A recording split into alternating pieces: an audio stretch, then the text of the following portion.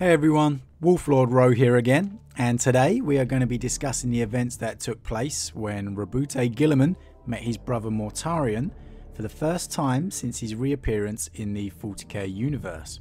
Now, first off, spoiler warning for anyone not up to date on the current lore as always, and has in particular not read the novel Dark Imperium Plague War, as the events we discuss take place in this novel. And again, as always, I really recommend you purchase the Black Library books themselves first and read through or listen if you get the audio versions yourself, because that's the best way to enjoy them. And you know, in particular, these ones are very good if you're a Primarch lover like myself, because you get a lot of Roboute Guilliman action in them. So with that said, let's begin.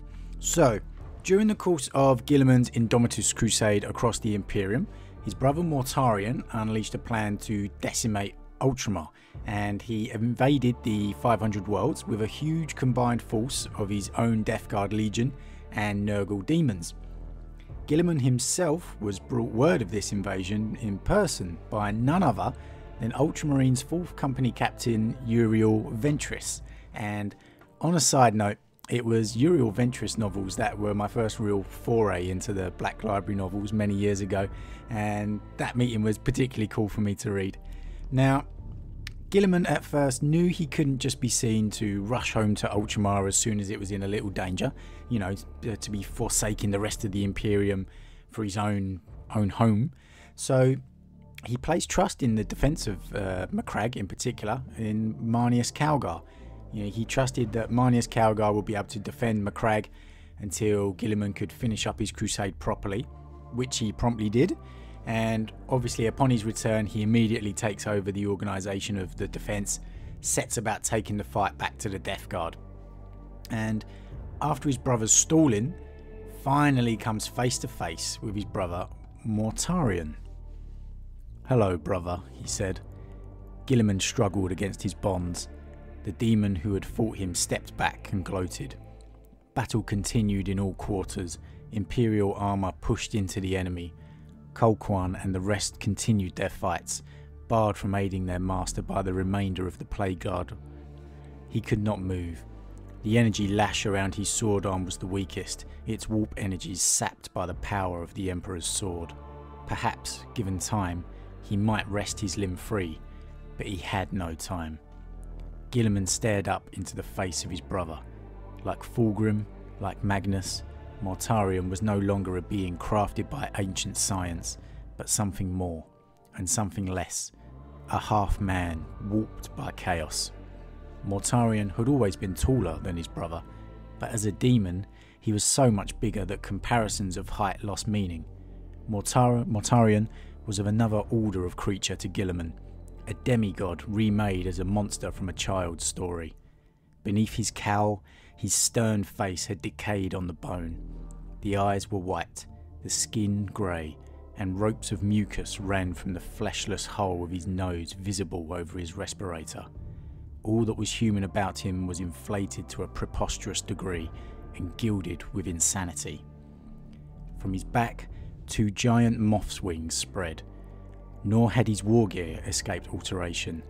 The Barbaran plate had turned from its original white to a pond-water green, pockmarked with glistening sores and grown to suit its wearer's new stature.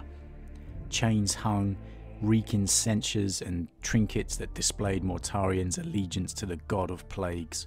His war scythe had grown to the size of a communications mast and sprouted osseous frills. His Xenos pistol, the Shillongi lantern, had changed the least, only growing to fit his size. Falls of Cosperant welled up from within Mortarion's robes and rolled to the ground, filling the mist with ghostly faces. Demon flies and mites flew around him in Solomon circles, bearing symbols of false religion. Now, Mortarion has only revealed himself once Guilliman has become trapped, fighting against demons. But it's the classic demon entrance, emerging only when the hero is at his weakness with a "hello, brother." I really do like the entrance that Mortarion prevails there. He's very theatrical, should I say. Struggling to get that word out. And it's worth noting that this is the first time that Roboute is meeting his brother since, as far as we know, since the days of the Great Crusade. Because obviously Guilliman was trapped over in Ultramar for the majority of the Horus Heresy by the Warp Storms, and Mortarion was battling it out with the Khan. So unless we get some big plot changes somewhere along the line of the remaining Horus Heresy novels, or maybe in the scouring ones afterwards, Mortarion and Guilliman haven't actually seen each other in a long time. And again, the description says it all. Mortarion had always been taller than his brother, but as a demon he was so much bigger that comparisons of height lost meaning. Mortarion was of another order of creature to Guilliman, a demigod remade as a monster from a child's story. Now, how must Guilliman be feeling seeing yet another of his fallen brothers remade into some form of monster? How far they had fallen must definitely play on his mind, and their interaction continues. "I face you at last, my brother," said Guilliman. Mortarion chuckled. "You make it sound as if you have brought me to heel, and you will beat me in combat. After 10,000 years you remain pompous. Look about you. I have you. I have won." "You have not won yet." "If this is not a victory," said Mortarion, "then I should probably consult one of your tedious manuals to better acquaint myself with the meaning of the term. It's not over." Guilliman continued his efforts to free his arm while he spoke. Mortarion glanced down at the Emperor's sword. "Father gave you his blade, I see. Or did you take it off his dead knee? I suppose it matters not. You will not wield it against me." "Fight me, you coward," growled Guilliman. The flames on the Emperor's sword flared.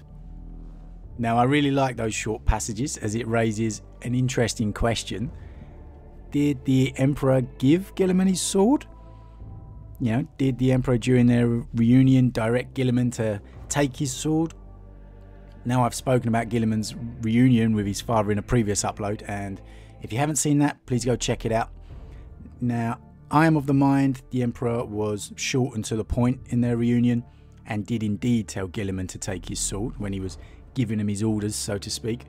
Not just because it would make him a symbol of his power and authority, but because the sword is his power. It's imbued with a portion of the Emperor's power, and it can give demons a true death. And I think obviously the Emperor knew the state of the Imperium, that Guilliman is going to need all the help he can get. "Fight me, you coward," growled Guilliman. The flames on the Emperor's sword flared.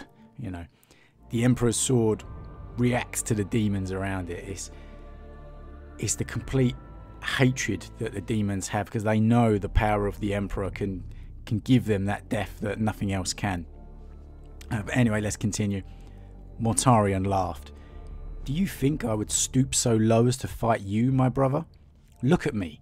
He spread the shrouds of his wings wide, fanning Guilliman with plague winds.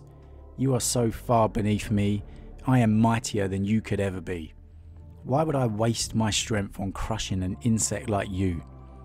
Instead, you serve your wickedness for my people, who cannot fight back at all," said Guilliman. "How noble of you." "Wickedness," said Mortarion. "Is that what you see? I bring them salvation from the hell our father created. I bring them the joy of endless rebirth. I bring them life. You cast yourself as a warlord prophet, but you are a slave. I pity you, brother. You have deceived yourself."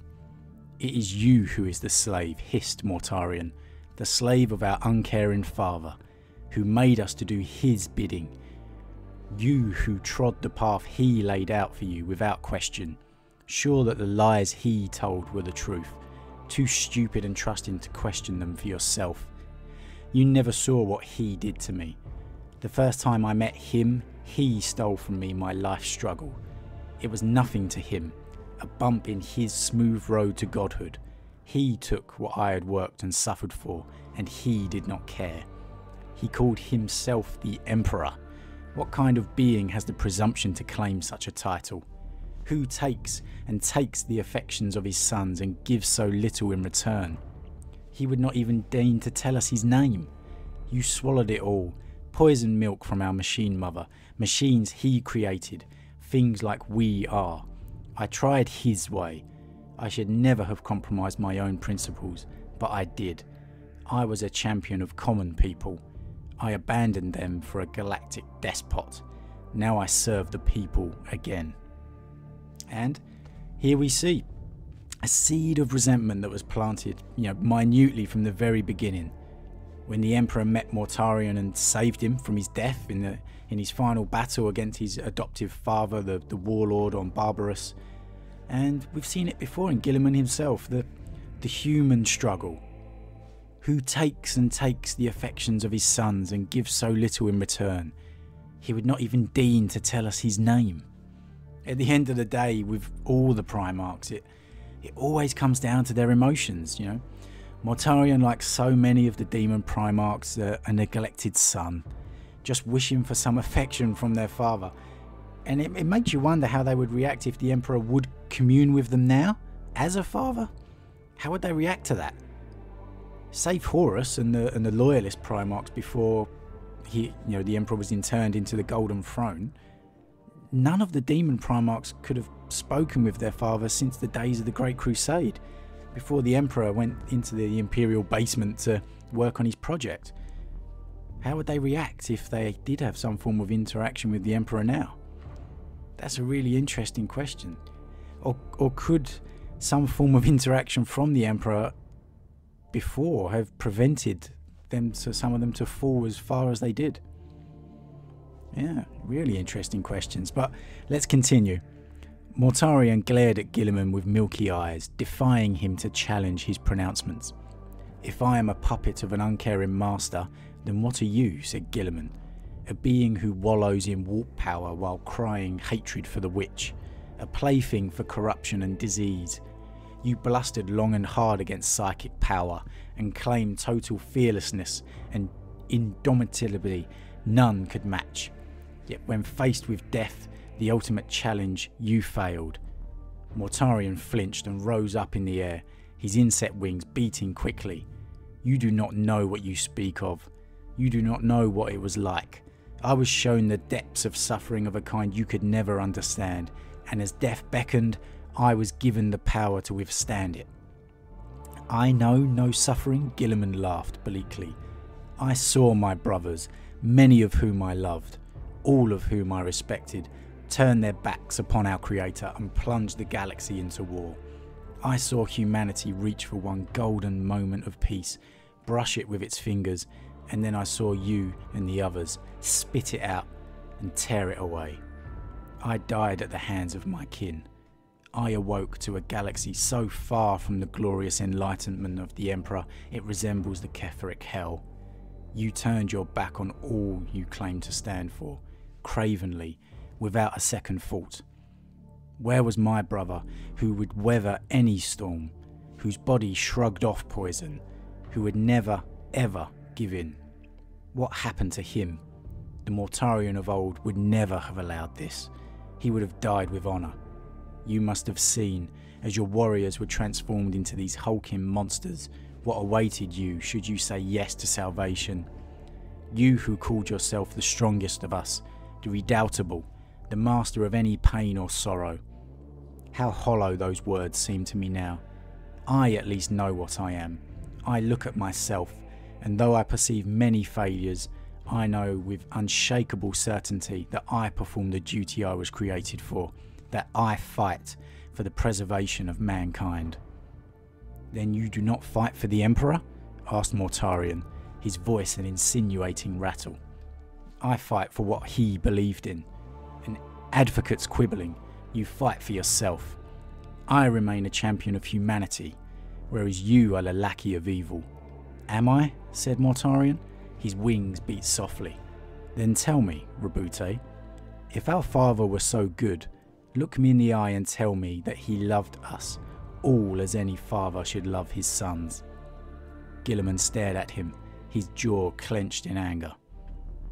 Well, here we begin to see all the pent-up emotions again that Roboute is carrying around with him since his reawakening. "I saw my brothers, many of whom I loved, all of whom I respected, turn their backs upon our Creator and plunge the galaxy into war. I awoke to a galaxy so far from the glorious enlightenment of the Emperor it resembles hell. You know, where was my brother who could weather any storm, whose body shrugged off poison, who would never ever give in? What happened to him? The Mortarion of old would never have allowed this. You know, really, really great writing by Guy Haley. I don't always agree with the actions of certain Primarchs or the way they portray the Emperor at times, but the way Guy Haley has been portraying Guilliman's emotions in these Dark Imperium novels, you know, it's been absolutely world-class writing. You can just feel Roboute's pain and anger at everything. He's so disillusioned since his reawakening by everything that he's found around him. He wants a brother to relate to talk to, and the only ones he's got are the ones that have turned away and caused all of these problems. You know, can you imagine being in his situation with the weight of the galaxy on top of you? No, not good. And let's carry on. Mortarion laughed. It began as a wheezing in his lungs, thick with phlegm, rattled up by his dry throat, and clacked his teeth together behind his breathing mask before hissing out in puffs of gas. You know, don't you, Roboute? You've seen it. He wagged one long skeletal finger at his kin. I knew something was different about you. He leaned close. You spoke with him on Terra. Tell me, what did he say? Did he plead to be released? Did he beg you to set free from his golden throne? Guilliman said nothing. Oh, my brother, it cannot be, Mortarion said in mock horror. Did he say nothing? Is our father dead? He stood back and shook his head. Of course he isn't, is he? Not in any real sense. Beings like him are beyond mortality. You are so misguided. He sought godhood, and in a way, he has what he wanted. He is a corpse god, a lord of death more terrible and vile than my adopted grandfather, who offers those who follow him the gift of renewal. Mortarion gestured with silence. You look at this land and see only ruination. It is a shame for you that Nurgle's potential is invisible. Where you see destruction, I see but one phase in a cycle of death, rebirth and decay. It is a glorious, colourful, vital. So much more than our father's pale lies. All secrets might be known within the warp, said Mortarion. It is timeless and eternal. Everything that happens here is reflected there endlessly. Every moment can be accessed, every lie heard, every broken promise relived. I have been deep within, far from Nurgle's garden, into realms where secrets flock like corpse lies. I found many interesting things there. Do you know why he made us? He drew back the scythe. Do you think it was for affection? I think once I've crippled you, and you lie blind and useless in an iron cage, begging to die, I might tell you. And then your fine words here will burn in your mouth. Mortarion made a wet, clotted sound behind his mask. His white-eyed gaze moved over Guilliman's limbs. But that is yet to come. Legs first, I think, he said. You will not be needing those at all. Do not worry, my brother. My scythe is sharp. It will only hurt a little. Again, as it always seems to fall back on, the Emperor. The more we get to see and learn of the Primarchs, the more it really becomes clear, as I've said before. They were just human, and they're more human than they realised. You know, they're such elevated beings that they think they're so far above humanity, but all of their flaws are the most human of flaws. It truly seems, the more we get to see, that the galaxy was torn apart from the precipice of this eternal peace due to the Primarchs and the Emperor just not knowing how to really be a family. In all the glimpses we get, you get the feeling that, especially the Primarchs, that's all they really wanted on some level. And perhaps the Emperor, so elevated as he was, he just didn't quite realise that. He didn't know how to achieve that bond, because he had something greater in mind. He had the unification of an entire species. But still, let's carry on. Silence descended. A blinding light stopped it dead, The girl stepped into the air above the melee. A dome of light sprang up from the ground. It expanded with light speed, catching everything in its shining radius. Men and Space Marines staggered. The Neverborn screamed. Mortarion's weapon was caught the instant before it could descend. A mighty wind blew up, blasting the fog away. Near the girl, the mist vanished. Further out, it flowed quickly back, revealing more and more of the battlefield, until only the farthest reaches were obscured. The sun broke through and lit upon the broken plain. The lesser Neverborn evaporated like ice in a furnace, cast wailing back into the immaterium. The greater staggered, their bodies scourged by the girl's glow, their skin blistered, their eyes cooked in their heads. They howled and screamed. Mortarion, being more demon now than human, was flung backwards, his wings bent around his body. The bonds holding Guilliman shattered to glowing motes, and the Primarch surged free. Oh yes, the Big E himself. Dad's come down to lay the law. The girl, now if you've ever seen my Emperor's current status upload, is in my opinion quite clearly the Emperor, finally acting on the galactic stage once again. If you haven't watched that video, go check that upload out, and then you'll understand a bit more about this situation with the girl who's basically the Emperor. I'm just going to say it, okay? She's essentially been possessed by the Emperor. No other explanation for it. The ease in which Mortarion is frozen, lesser demons just evaporating like ice in a furnace, greater demons literally burning in his presence, eyes cooking in their heads. You know, Mortarion was flung backwards with his wings bent around his body, Guilliman's bonds being shattered. There is no doubt in my mind that this was the Emperor possessing the girl and just laying the smackdown, and I absolutely loved it. I love the Emperor. I love it when we get to see glimpses, mainly obviously back in the day of the Great Crusade, of just his sheer power and how powerful he was. And to get little glimpses of this now in the current 40k timeline, oh, it's absolutely fantastic. And let's not forget, you know, the Emperor's still imprisoned on the Golden Throne. He's doing this telepathically across the galaxy. He's on the move again, and you know, the return of Guilliman has obviously put his plans into motion. So yeah, I'm really enjoying this. I'm really enjoying this. But let's carry on. Guilliman did not pause to consider the strangeness of his liberation, but strode forth immediately, brandishing his father's sword. Mortarion, enough! Now you will face me and collect the wages of treachery, shouted Guilliman. The Lord of Death staggered up to his feet and hefted his scythe, but he did not turn to attack his brother. He swung Silence backwards instead, its edge opening a slit in time and space. The demon Kugarth staggered through first. His palanquin was left in flaming ruins on the field, and his own back was afire. I will face you, Roboute Guilliman, said Mortarion, upon Ajax.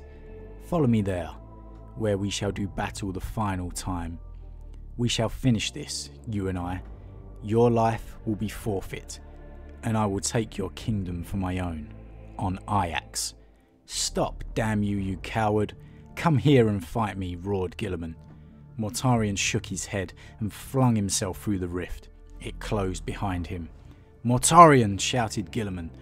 Mortarion, you treacherous bastard, come back. The Primarch let out a wordless roar. Frustration and rage boiled up through his body. He tore off the helm of the armour of fate and cried out at the brightening sky. His face was red. The cords of his neck stood out. Colquhoun had never thought to see Roboute Guilliman wear such an expression. Mortarion. And that's where we leave off their confrontation.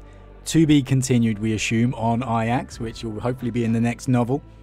So we didn't get the fight between Guilliman and Mortarion, but oh man, that was about the most epic confrontation you could get without blows actually being thrown.